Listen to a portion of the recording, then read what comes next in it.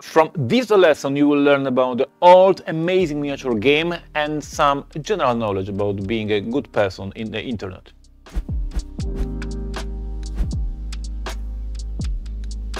Hello, this is Ignacy Civciak, Portal Games. This is Portal Games Vlog. This is our experiment, 100 vlogs for 100 days. We are providing you content, videos and hopefully quite a value every single day on our YouTube channel. And today we are discussing what? Today we are discussing Neuroshima Tactics, the old miniature game that I designed many years ago.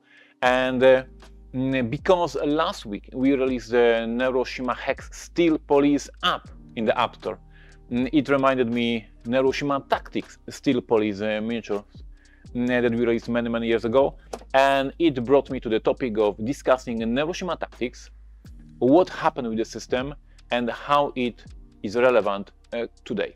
So let's start. Neuroshima Tactics was released many years ago. Back then, Neuroshima role-playing game was extremely popular in Poland. We were selling thousands of copies of books of the Neuroshima role-playing game. Neuroshima Hex was on fire. Everybody was playing Neuroshima Hex in Poland. Big tournaments, big championships.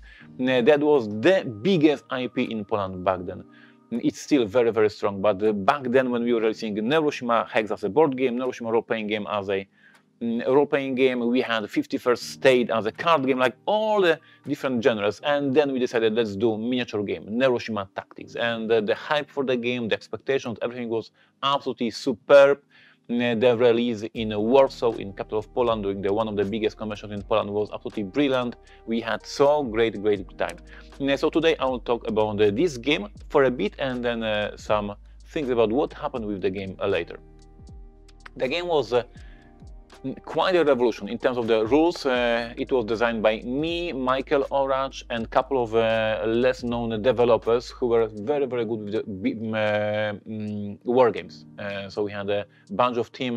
When you look at the credits in Neuroshima Tactics rulebook, there is a bunch of people, and it was one of the best periods in the history of the company for me in terms of the brainstorming. There was literally every single day playtesting new factions, new miniatures, new characters, new terrains, and brainstorming over and over and again. One of the best, as I said, one of the best moments in the history of the company. Neuroshima Tactics had a couple of super interesting twists in the rules of miniature games. One of them was that because this is a miniature game that is set in the post-apocalyptic world, where everything is not in a supply, in a scarce, we decided that each miniature has a limited number of ammunition. So you had your gang, you had your people, and this dude has 3 bullets, this dude has 6 bullets, this dude has 2 bullets, and that's all, because it's post-up and you don't have more, because you cannot buy them.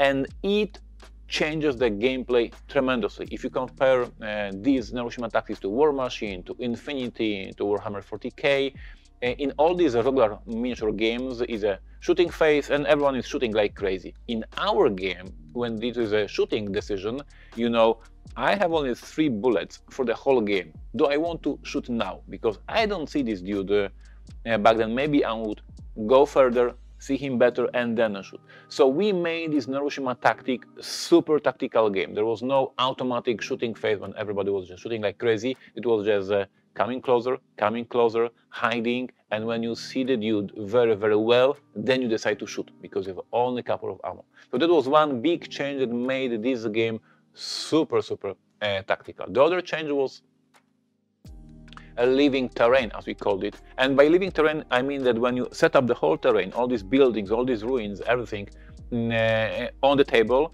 then we had a special deck of the cards that were features of this building, and players were shuffling these cards and putting 1 card to each building on the table, and it was a description of what this building was before the end of the world. And it could be the old school, it could be the old fabric, it could be the old pub, it could be anything.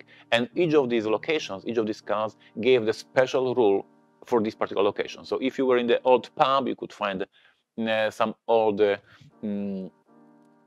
radiator, for instance, and use it to make a smoke. And if you go to the school, you could find some basement stuff, and if you find a gun store, you can find more ammo.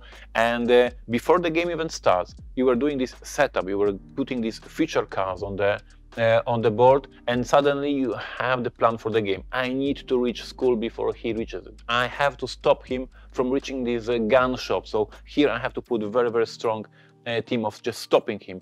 And suddenly the whole game, the whole terrain is living because it's things are happening. And what is more, we have the rule that was called accumulator. It made no sense whatsoever, the name of the rule accumulator.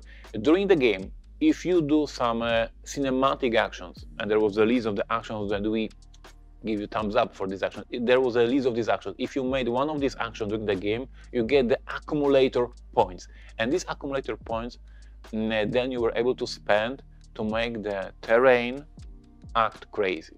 And by act crazy, I mean you were able to unlock the ability, this building just explodes.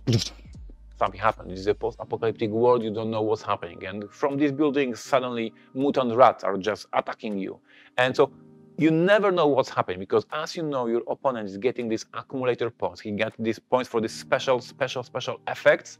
And then when he reaches that limit, now he can spend, and things may happen on this terrain in a very, very crazy way. And it was brilliant. It was amazing to have these surprises and these additional tools that not only my miniatures are acting, not only my miniatures are shooting at the opponent, by terrain, different parts of the terrain will act as well as I ask them, because something will explode, something will be just ruined, something will open some hideout for some mutants. Great stuff. So we had a great feedback from the players. The tournaments were super amazing. One of our developers, you know him from our game Legacy Testament of Duke the Cressy and the Cry Havoc and all these new armies for Neuroshima Hex, Michał Walczak, was one of the dudes who was winning these tournaments, who was winning these Neuroshima Tactics tournaments, and we spot him and we said, this guy is super smart, we need to hire him. And we hired him. He was developer for Neuroshima Tactics, and then, as I said, he switched to the board game department. So great stuff. A super successful launch, and then what happened? What's happening, sir? Nie, kamera Euro 70 się wyłącza. Then what happened was that players started complaining that the miniatures are not looking as amazing as Games Workshop, that our photos of painted miniatures are not super amazing like in White Dwarf from Games Workshop. Then they were complaining that the painting that we are doing on the miniatures is not this top class as Games Workshop. We were explaining them over and over again. We are not Games Workshop. Games Workshop was founded in the 80s and has this 30 years of experience. We just started, we are learning. Please be patient, please support us, please help us. And we were improving our game. We were getting better sculpts for the miniatures. The miniatures, each new wave of the miniatures were better. We hired the best and better painters to make these amazing versions of the miniatures. We found a lot of things about how to make the best photographs of the miniatures. So we were improving our game, but the players were complaining. They were complaining, then they were still comparing us with the Games Workshop quality of the product, and they were saying this is not done. You sang, the game sang, we don't want it, etc., etc., etc. And here we are, 2021. Nobody remembers this game. The game was closed. The game was shut down. At some point, we said we cannot handle it anymore, and we shut down the project. The sales were getting lower and lower and lower with this whole bad energy on the different forums, and the whole project was shut down. And as I said, you guys know, many of you who watch this vlog regularly know, I recorded here in Poland for our Polish audience the series of videos that was called History of Portal Games, and it was an epic series of videos I was discussing every year of Portal Games. And in these videos I was very honest, very transparent. I was telling all the important things that happened in the past. And in this video I said that Neuroshima Tactics is by far my most beloved project that I had to kill. By far the game that I had the most joy designing and developing and testing and brainstorming. And it was very deep in my heart, and I had to kill it just because of the hate in the internet, just because of all this whining players who were saying that it is not freaking amazing, it's just good, you should be better, etc., etc.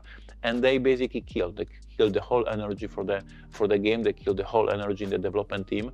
And at some point we said we give up and we are done. And that's one of the saddest moment of the company. I had to close the whole department. I had to fire people.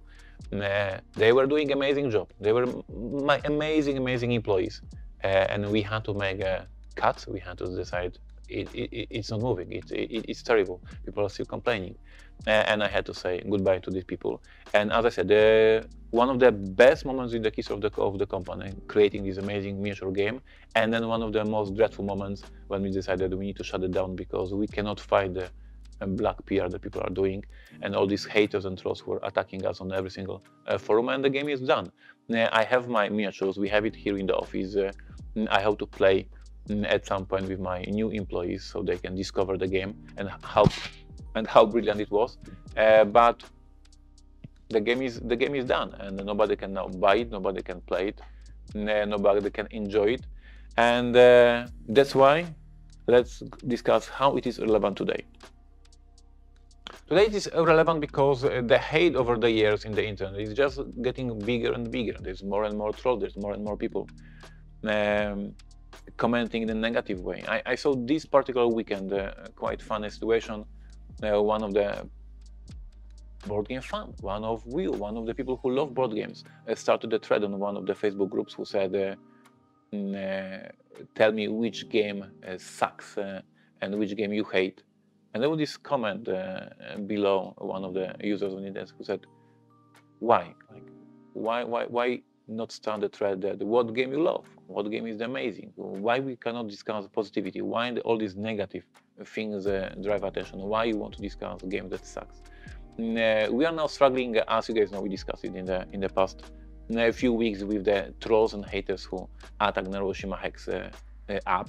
We have a problem here. We are struggling. It bothers me a lot, and it reminds me the old story that I was in this situation. I got the attack of the trolls, and this bad boy you can now only find on eBay or secondary shops. It is no longer available. The game was killed. So once again, a message to all of you people who are smart. You board gamers are smart. You are intelligent people. Be intelligent. Be nice to each other. Be kind. And don't be a hater in the internet, be the wiser one. Let the morons be the haters and you board gamers be good people. That is a short story from the past of the Portal games. I think that, do you think there is a PDF? I think there is a PDF of the rulebook of Neuroshima Tactics. You can somehow find it on BGG or somewhere else. You can Google it for sure. If someone of you knows where is the link, put it in the comments so everybody can discover it. You can have it for free most likely. Amazing game. So you can read the rules, you can have fun, you can buy some other miniatures for the Fallout or other game and have a brilliant time. And when you have the brilliant time with this game, when you will love it and enjoy the games, think about it. How hate killed this amazing design, and be careful when you hate somebody in the internet because this is real damage. That was my serious message today. So time for some crazy ignorance in the end. Where is my tractor? Guys, we are recording for 100 days, 100 vlogs, providing you value, providing you interesting content, providing you stories behind the scenes, things, sometimes the runs. As always, I always enjoy if you can give us a like. If you enjoy what we are doing, give us a thumbs up. Please consider subscribing. For all of you who joined this community a few weeks ago, who are new to the channel, I'm explaining. A couple of months ago, I made a statement saying that board gamers hate YouTube. And I said I will try to prove it, and I will record a vlog for 100 days trying to create the best possible content, interesting stories, interesting runs, and we will see if anyone is watching. And we are counting down. That's why each and every video has a lower number, because we are counting down to 0.